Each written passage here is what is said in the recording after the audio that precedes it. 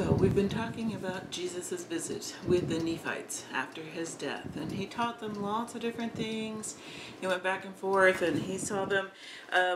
One of the things that came up is the people had a question for Jesus. They asked in the scriptures, "Lord, tell us the name whereby we shall call this church." For their disputations among the people concerning this matter, they wanted to know what the church should be called.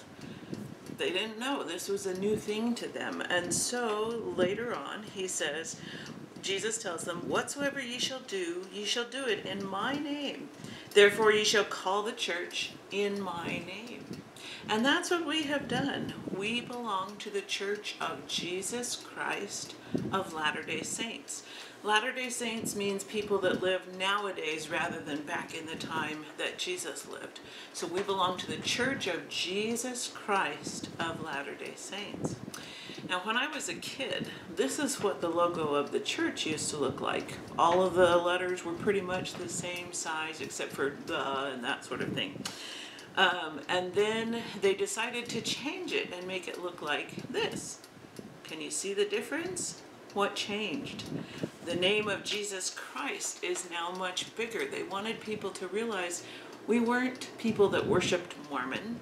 We weren't people that worshiped Joseph Smith. We worship Jesus Christ. We are Christians and worship him. And then just not too long ago, President Nelson in General Conference unveiled this symbol. And it has the name of the church, but it also has a picture of Jesus Christ, the resurrected Jesus Christ. We believe that he still lives and that he is still actively part of our lives. So we are members of his church today. Well, after Jesus finished teaching them, he went back up to heaven, and it was kind of a busy time for the Nephites. They had a lot of things to do. Remember all those storms and earthquakes and things? They had cities to rebuild and roads to rebuild, all kinds of things that they needed to do, and the people kept pretty busy. They were also doing a lot of baptizing, because since Jesus had come, guess what? There weren't Nephites and Lamanites anymore. Everybody believed the same thing. Everybody believed in Jesus. And so the apostles had a lot of people to baptize and bring into the church. It describes the people back then. It says the people were all converted unto the Lord. It says there were no contentions among them. Nobody had any fights with anybody else. Everybody got along. Can you imagine how that would be? He also said every man did deal justly one with another. That means there was no crime. Everybody was honest. Nobody took anything that didn't belong to them. What a wonderful world that would be to live in, wouldn't it? It says that there were not rich and poor people, but that everybody took care of everybody else.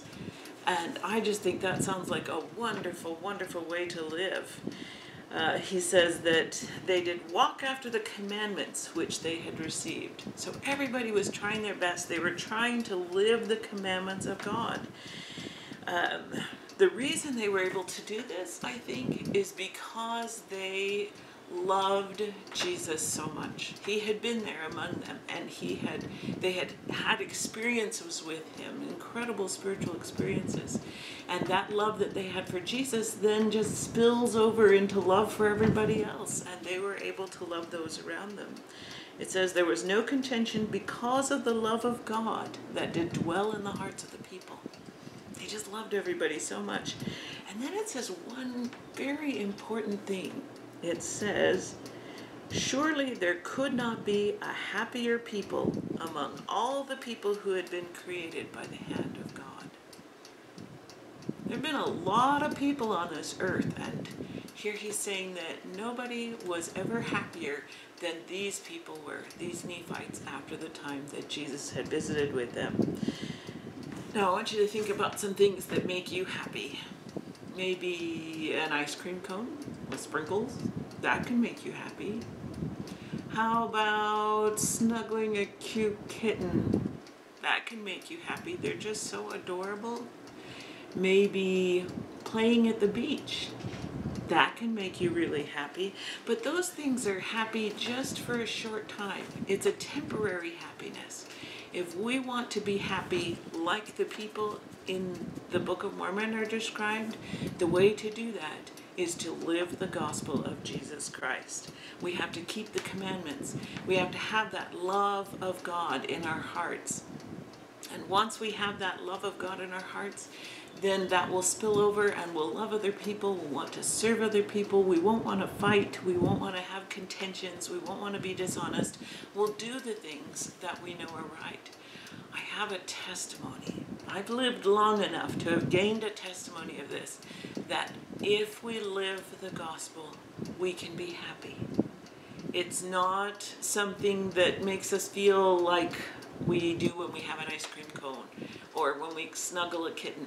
It's a deep down inside happiness, a peace that comes from living the gospel.